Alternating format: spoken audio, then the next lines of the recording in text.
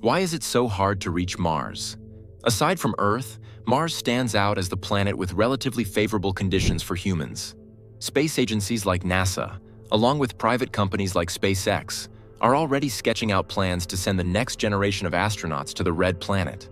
But so far, nobody has managed to accomplish that mission. Today, in the space world, we're going to find out why getting to Mars is such a challenge. Back in the 1960s space race, NASA conducted 6 crewed missions to the Moon, placing a total of 12 astronauts on the surface of our natural satellite. It's tempting to think that sending humans to Mars should be easy now, especially when we remember that we went to the Moon repeatedly almost 5 decades ago. And today, astronauts seem to travel to space quite regularly, spending long periods on the International Space Station. However, even in 2025, achieving the feat of placing the first humans on Martian soil still seems distant. Science and technology show that sending a crew to Mars is a challenge of extraordinary proportions, far beyond anything we've done in the history of space exploration. The main reason lies in the massive distance between Earth and Mars. Mars really is extremely far away.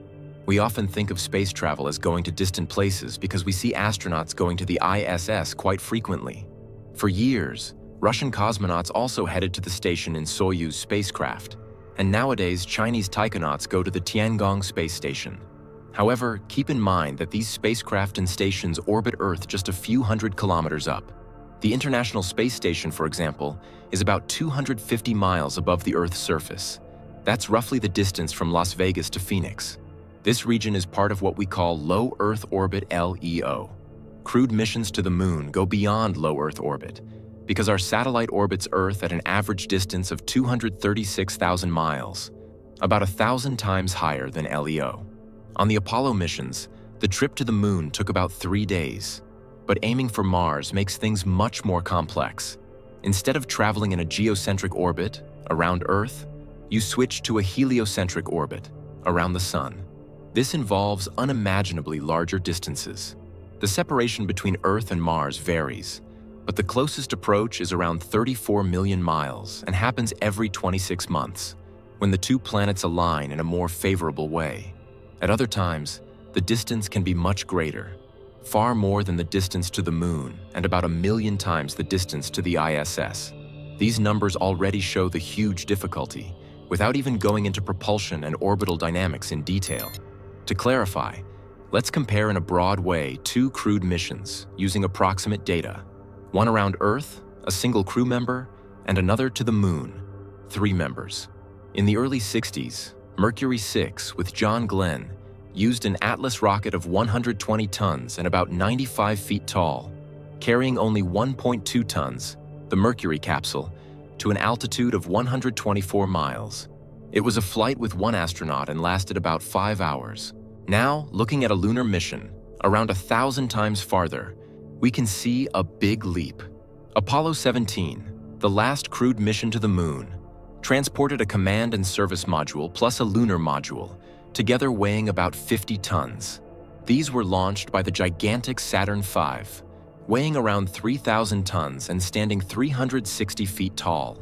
That mission lasted about 12.5 days.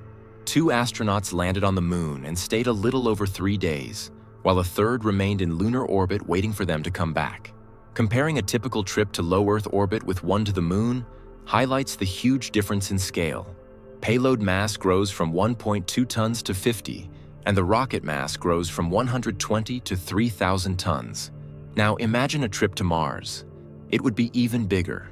For instance, in one proposed mission for 2027 with 6 astronauts, calculations show it would take 174 days to get there and 201 to return, plus 539 days on Mars, a total of about 911 days, over 2.5 years.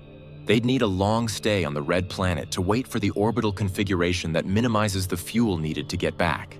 The jump from the Moon's distance to Mars's distance is enormous, but that's not all.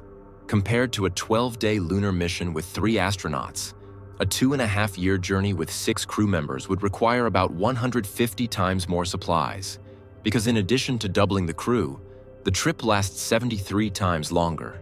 At the same time, more radiation protection would be needed, since the interplanetary flight would last much longer. And that calls for adding protective materials or special shielding, which increases the spacecraft's mass and still isn't fully solved. There's also concern about wear and tear on equipment over all that time. If anything fails, you can't send spare parts right away like on the ISS. Everything would have to be on board, which adds even more weight. Transporting so much mass requires huge amounts of fuel. You need propellant to accelerate toward Mars, slow down once you arrive, and then make the trip back. That could mean hundreds of tons of fuel. Some scientists imagine obtaining this fuel from minerals or gases found under the Martian surface, but no extraction or processing system has been tested in real operations. Until proven otherwise, the only reliable way is to take all the fuel from Earth. As a result, estimates suggest that somewhere between 850 and 1,250 tons of propellant would be needed for the round trip. For comparison, the International Space Station weighs about 420 tons. The old space shuttle could carry about 15 to 25 tons to low Earth orbit. Rockets like Ariane 5 or the Russian Proton can place around 20 tons into LEO. Starship, when fully operational, aims to carry up to 200 tons. A remarkable leap. Still, even the most powerful rockets would need multiple launches to send all the necessary infrastructure into orbit. Likely, there would be several flights to deploy propulsion modules, supplies, living quarters, and cargo ships. Only after assembling everything in orbit could the crewed spacecraft be launched. Remember that during the entire Apollo program, the Saturn V was used in just 9 crewed launches to the Moon. It could take just over 120 tons to LEO and 50 to the Moon. Some believe NASA's new SLS might match or exceed the Saturn V's performance, but you'd still need multiple launches for a single Mars mission. Another big dilemma is the extended absence of gravity. Spending about 539 days in microgravity has profound effects on the human body. We don't yet have spacecraft like those in sci-fi movies, with large rotating cylinders to simulate gravity by spinning. That means the crew would spend nearly all their time in zero gravity, and we don't really know if they'd be fit to walk on Mars after so long.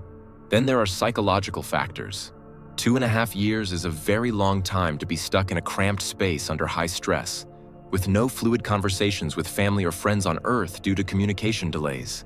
Even at the speed of light, radio messages can take around 8 minutes to go back and forth, making real-time chats impossible.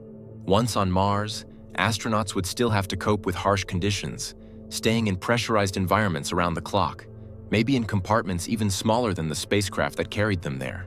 Some enthusiasts and optimists say our current technology is enough. We just lack the will and the funds to pull off this interplanetary journey. But from a scientific point of view, we're not quite that ready. The practical, technological, and health issues are significant. Even so, with the right determination, funding, and planning, we may reach Mars in the coming decades. NASA believes that with today's advancements, we might send the first humans to Mars before the end of this century. Others say there is still a lot to be developed, while the most optimistic folks offer shorter timelines, like Elon Musk, who has stated he wants to send humans to Mars by the end of this decade. What do you think? Are we headed to Mars soon, or will humanity never reach another celestial body? Share your thoughts in the comments. If you enjoyed this video, please leave a like. It's very important. And if you haven't subscribed to the channel yet, I invite you to click the subscribe button below. Thanks for watching, and see you in the next video.